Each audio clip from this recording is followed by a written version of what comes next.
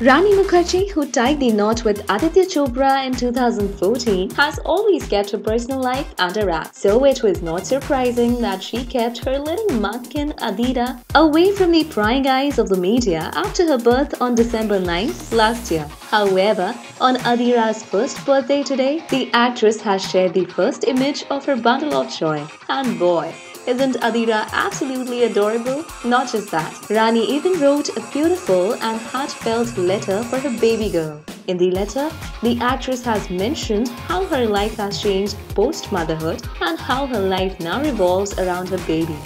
I have become much calmer, more patient and more forgiving. It happened overnight. One day suddenly I realized I have changed. Again for the better, I guess. I hope I can bring Adira up beautifully, without any fears, brave, wise, clever, disciplined, well-mannered. I want everyone to be proud of her. Even if nobody is, I will always be proud of her, are some of the beautiful lines that she has penned down in the letter. So, what do you feel on the story? Leave your comments below. And for more Bollywood updates, subscribe our channel Bollywood Inside Out.